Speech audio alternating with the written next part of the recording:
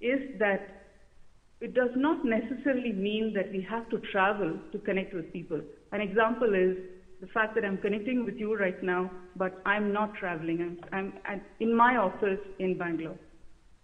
So it is, and we've talked about whether the mobility hubs, especially that SMART has been talking about, whether those hubs could perform the function of a smart work center. By having a set of smart work centers across a city like Bangalore, what we allow people to do is not necessarily travel all to the same place or the center of the city, which is already congested, but look at more optimal modes whereby they could continue to interact and serve a number of their needs, even without having to travel all the way to a congested area. So when we think about smart and connected transportation and mobility, there are a few basic principles that come to mind.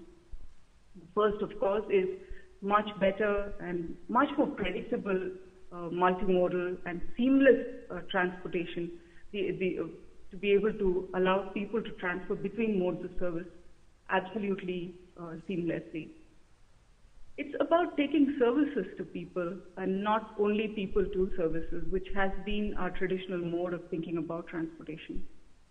And finally, it's about being able to connect people with other people, being able to connect people with information and people with services anywhere and at any time.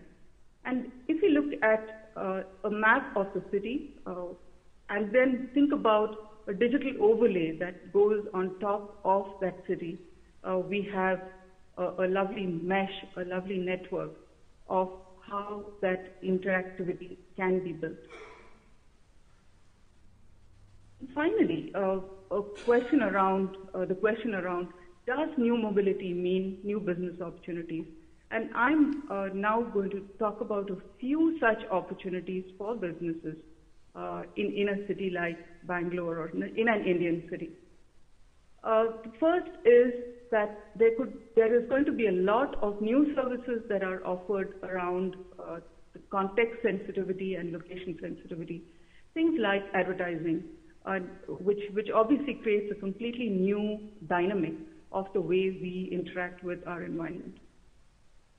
Virtual experts on the move giving advice around services such as for travel, for example, for a tourist who's coming in, can seek advice on where they are and what they should be doing, what they should be seeing.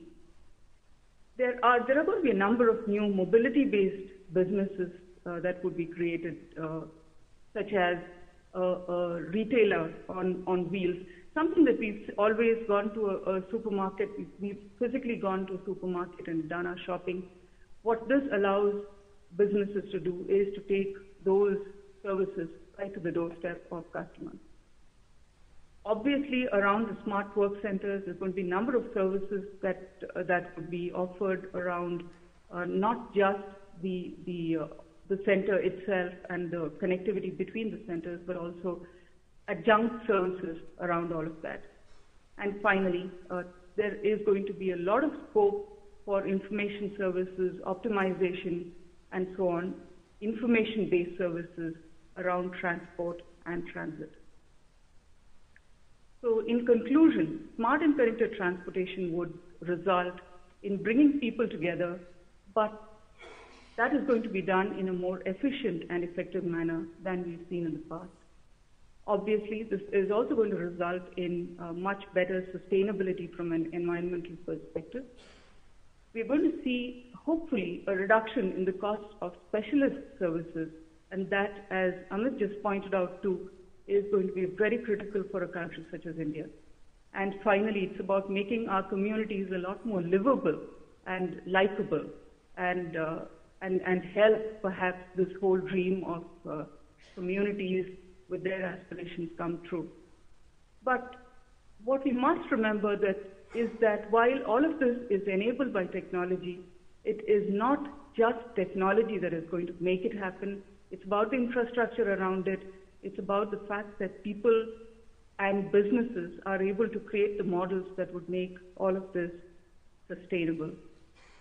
And with that, I come to the end of my presentation. Thank you once again for listening, and thank you for the opportunity.